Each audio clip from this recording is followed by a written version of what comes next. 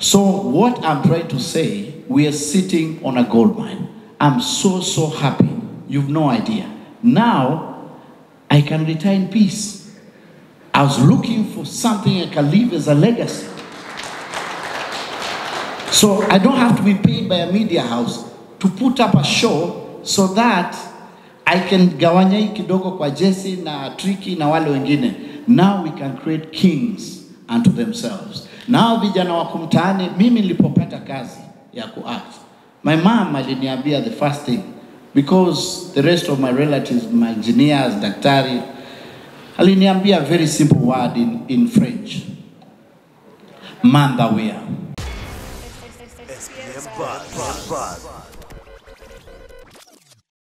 It's taken years. And now it got to a place where the future is. Na watu wanauliza mbona wasanii hawana pesa? Why aren't we like Nigerians, South Africans, Tanzanians? Because of time. Time brings everything equal. Right now you're watching Netflix and Showmax and all these streaming channels, because now you can finally access the content on your phone. It wasn't that easy. And now with the support of the government, we can ask for that support from out there. We can put up studios, we can go pale mashinani, we identify talent, we nurture it, we market it, and that's how we're going to monetize it. So Storiado, because pesa, the way it used to work, Nasio Cartel, a TV station, a media house, will commission a program. And that program had to be funded or sponsored through an agency.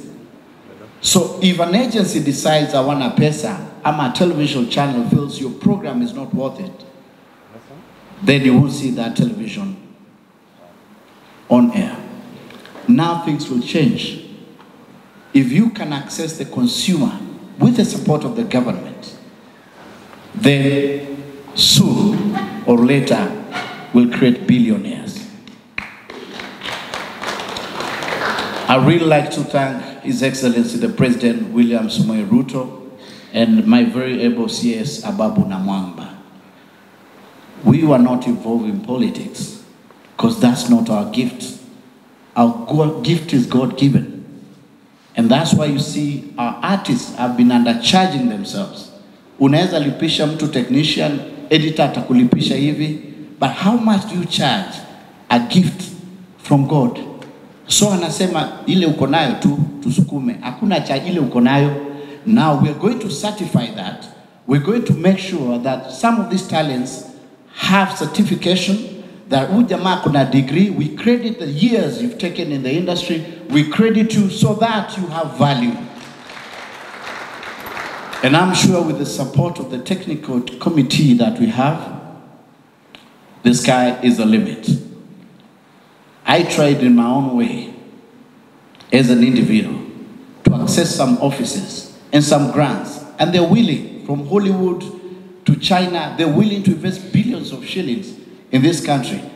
But the first thing they ask you, where is government involved in all this? Because governments don't deal with individuals. The government has to be involved. And in the former regimes, we could not have this conversation. A simple thing as walking to my good friend and my brother, Bilokip Sang, a very able PS education, to try and explain why we need to tap these young talents in primary school. Because even accessing his office would have been impossible. And I kept on asking. So now, sasa wame act. Wamefanya ile drama festival, wameenda State House. Then what? Then what? Na sisi tuko National Theatre. It's taken 15 years before you make it on television, before you make it on radio. And now the emergence of digital space. I saw people talk about Aziad. Aziad is the future we are talking about. That our age, by just mere dancing, our input, the creativity, she can earn millions of shillings. And so is Ziv Mungai. And so you see emergence of a media house like SPM Bars. It's just like any other channel. So what we'll do, and I hope with the help of our committee and of course a very able CS, we're going to come up with a formula where now finally we can share our content across the world.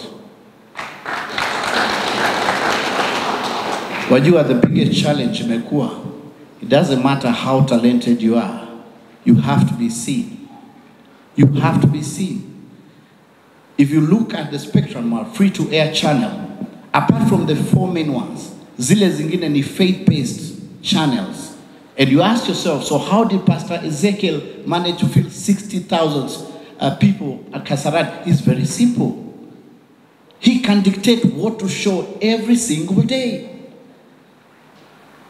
So where do all these talents go? For example, comedy, if Churchill's show is not on air, so you have to be at mercy of someone.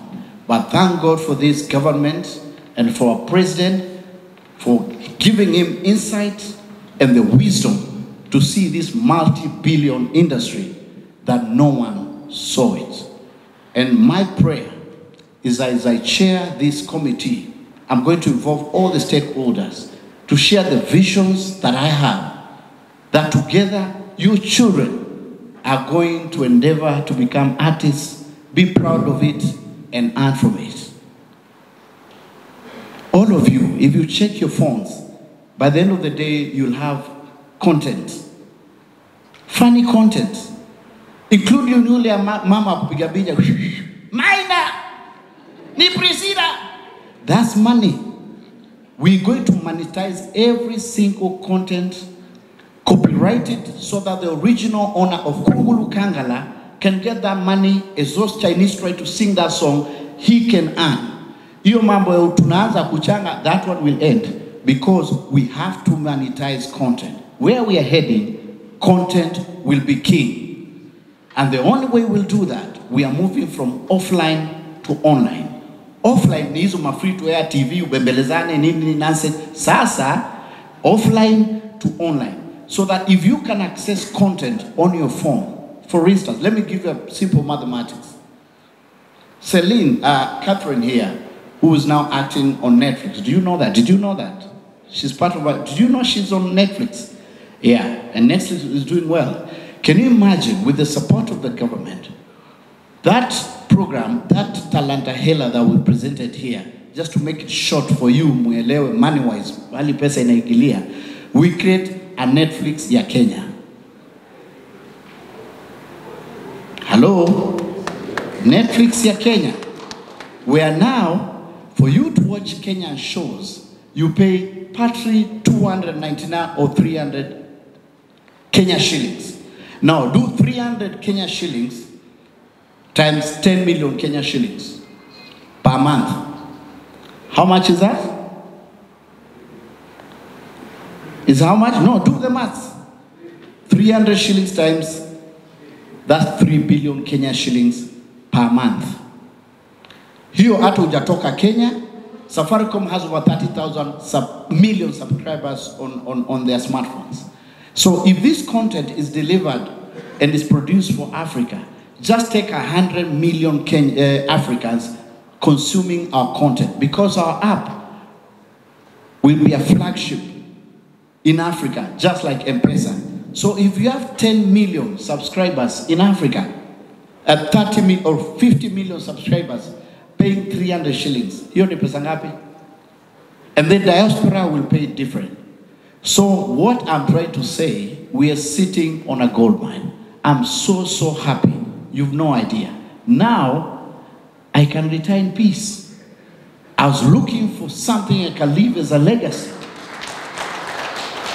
So I don't have to be paid by a media house to put up a show so that I can gawanya hii kidogo kwa Jesse na Tricky na wale wengine.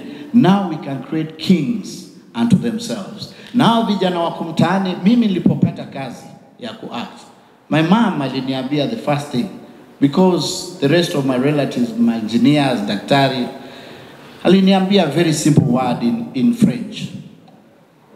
Mandawea. Loosely translated, tafuta kazi. siwezi kuwa naambia wamama ati mtoto wangu anafanya Nairobi kazi ya kuchekesha watu. And it took many years for me to convince her until she started seeing a lot of changes in our home. And so I want to encourage the parents and everyone up in here and the media houses who have really supported us over the years, NTV, TV47, Citizen, thank you so much. And now what remains is moving forward together to make this industry, because it's not entertainment, the creative economy, one to look forward to. And once again, I'd like to thank God for this opportunity. This is a real blessing to me, my life, and this industry. May God bless you, and I hope to work with each and every one of you. God bless you. Hold on there, Churchill. Before we break this. All right, great. I guess we spoke a lot. Ukondani. Someone was asking, "Hey, kumbe unaongeaga kizungu?" Kiwa kazini. You are shocked, eh?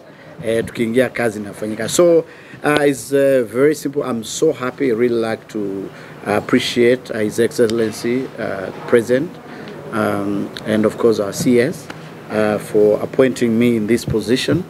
It's not an easy task. We are starting from the bottom, literally.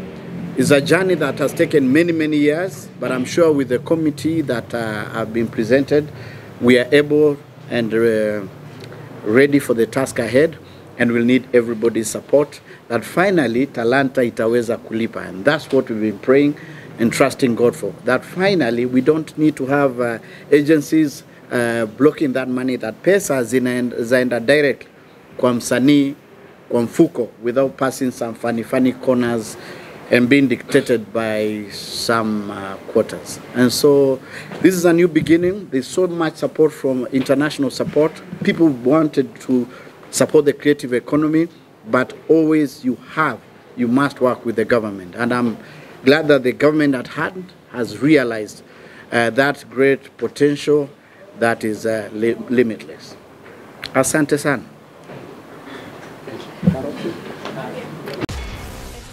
SPM Buzz.